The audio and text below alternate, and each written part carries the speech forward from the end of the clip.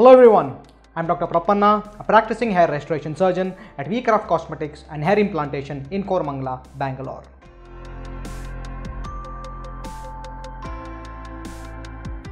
Long hair transplantation is the modification of follicular unit transplantation surgery. It means the transplantation of follicular units with long hair shafts that is 3 to 8 cm in length and not with short hairs trimmed up to 2 mm. During hair transplant procedures like follicular unit extraction and follicular unit transplantation, the implantation of grafts are done according to the doctor's experience and preoperative planning, density and angle of recipient sites depends on the surgeon's decision. Then, surgical assistants implant the grafts in the pre-prepared slits or use implanters from where the hairs start to grow after about 3 months.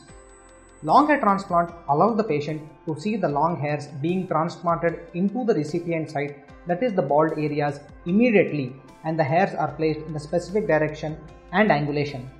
But this is only temporary, as these hair also start to shed after a couple of weeks after the transplant. The presence of blood clots in the transplanted area may not be present in long hair transplant, and the patient would be better presentable post-operatively.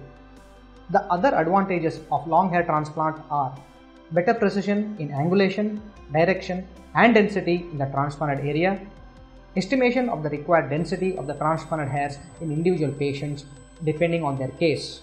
Now the disadvantages of long hair transplant are stability of the long hair shafts that are transplanted into the bald areas.